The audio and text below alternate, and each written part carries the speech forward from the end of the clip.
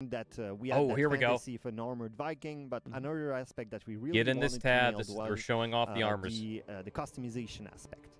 We wanted to give the Varangian Guard. It's showing off the armors, folks. You Pay are attention. issued with standard equipment, but you also you want to bring in some element of individuality into the guard, coming from different places.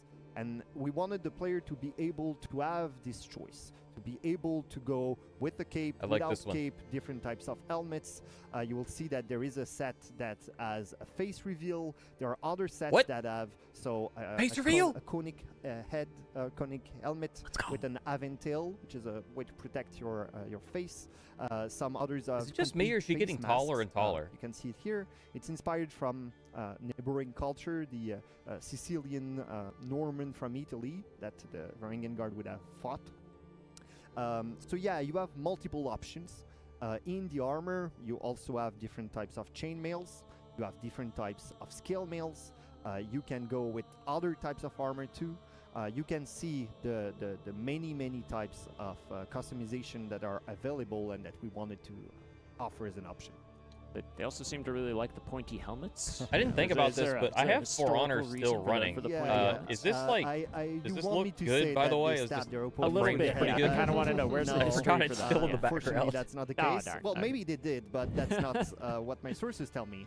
Basically, when the helmet, it's to protect your skull.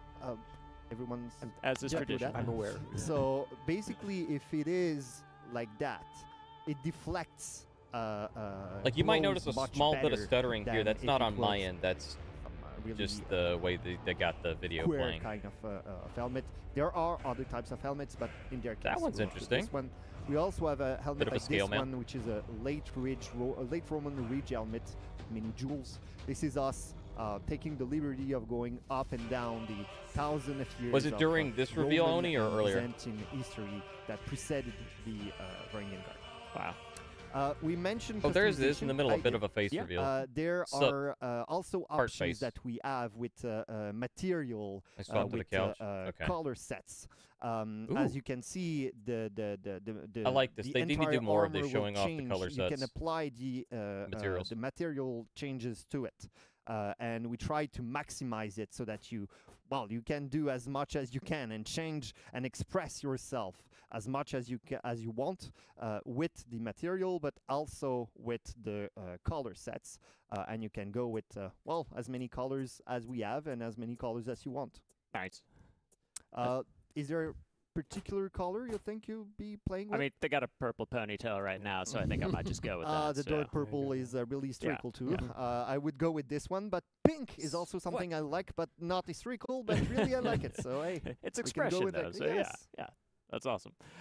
They were called in sources Aspidi Foroi, shield bearer, and Peleki Foroi, so weapon reveal. Change your tabs. Come back. Look at this. But when we design weapons, we go like on a scale from realistic to mythological. We start with weapons who are more, what they are used, exactly what they're used to. I like that one. It's like all squared off. Some metal, but not too much. That's cool. Then we clean it up. We add some metal, some ornaments, some different ways to express yourself.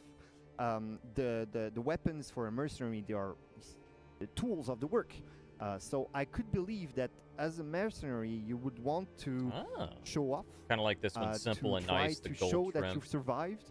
To use your weapons as a memento for fallen companions or brothers or whoever. I love that gem. And so more and more you can add elements. You can add some more weapon, some more metal. Oh, that one's some wicked. More precious metal. Little red. You can go into a more fantastical This one I think is based on, what is it, the current or previous different things that are inspired Battle both, Pass. so the double nature comes back here too. Or so both from the Viking mythology and from the Roman and Byzantine history, also mythology. Yeah, these are based on previous. And more when you go into like events and you themes. go up the scale into the mythological, you would have more gold, you would have more tessellated glass, which is something really, really important in Byzantine art. You would have a lot of symbols.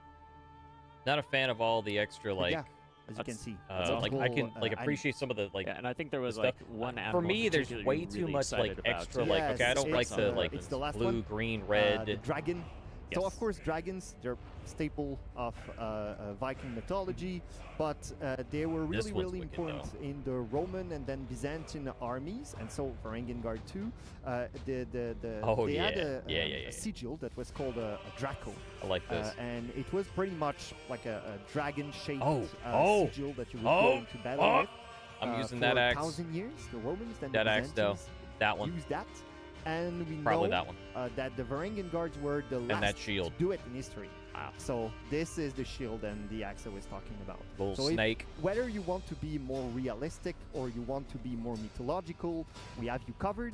And you want to feel like a 1,000-year-old Roman fighting as the Viking Varangian Guard, well, we have you covered too. we offer all sorts, so that's amazing. We try. We try.